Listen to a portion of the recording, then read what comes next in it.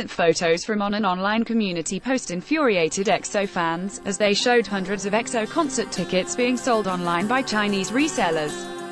The photos of the tickets, which were apparently all front-seat tickets, were uploaded onto Weibo.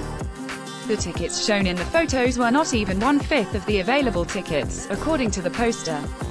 The netizen who uploaded the post explained that EXO concert tickets were impossible to obtain because of these Chinese resellers. Ad choices advertising in red invented by Teats. Moreover, because SM Entertainment was allowing this to happen, it wasn't only EXO concerts that this was happening to either.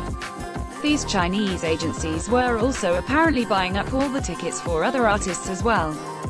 And according to netizens, they would throw away tickets that don't sell rather than reducing the price, to prevent the prices from dropping.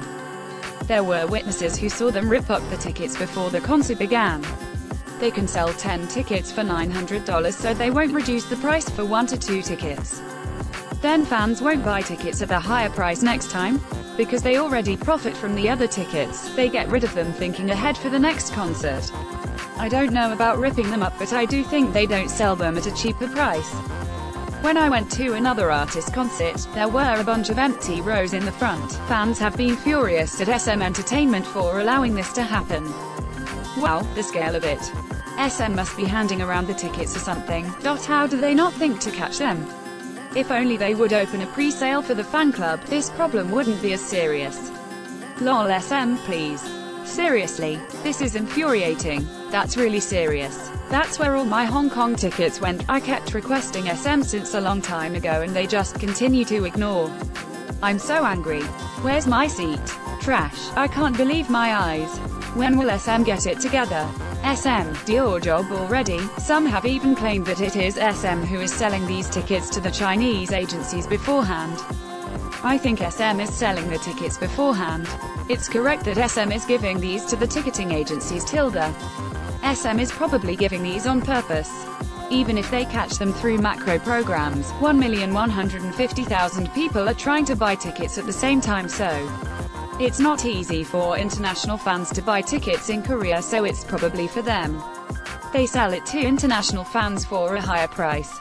I don't know if their agencies are really macro users, but they apparently receive the money from Chinese people and then charge them more once they get the tickets. I heard they sell for about $450 to $900 USD on average. Nonetheless, domestic fans are extremely frustrated with the situation as they are not able to attend the concerts even if they want to.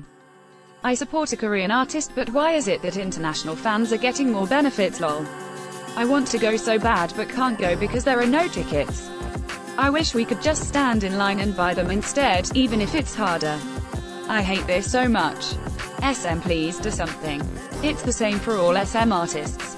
It's our artists who are doing the performing, but why are they the ones making the money? We can't go even if we want to. This is so frustrating. BTS is bringing more tourists to Seoul than ever before.